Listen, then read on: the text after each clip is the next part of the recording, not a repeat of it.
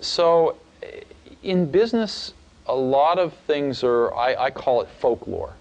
They're done because they were done yesterday and the day before. And so what that means is if you're willing to sort of ask a lot of questions and think about things and work really hard, you can learn business pretty fast. It's not the hardest thing in the world. It's not rocket science. It's not rocket science, no.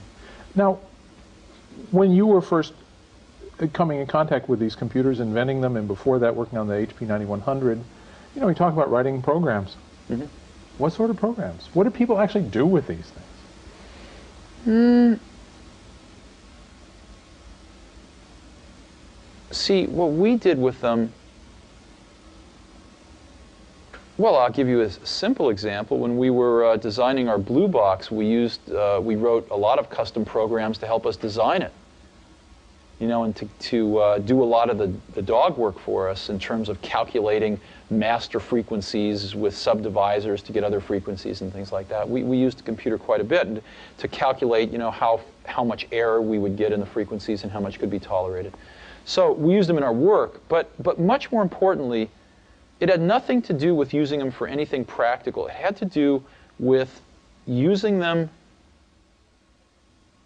to be a mirror of your thought process, to actually learn how to think. In other words, I think the greatest value of learning how to, I think everybody in this country should learn how to program a computer, should learn a computer language, because it teaches you how to think. It's like going to law school.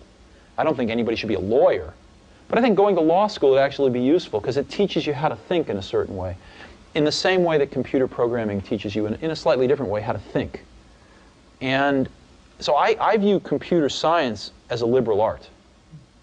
It should be something that everybody takes a year in their life. One of the courses they take is, learning how to program.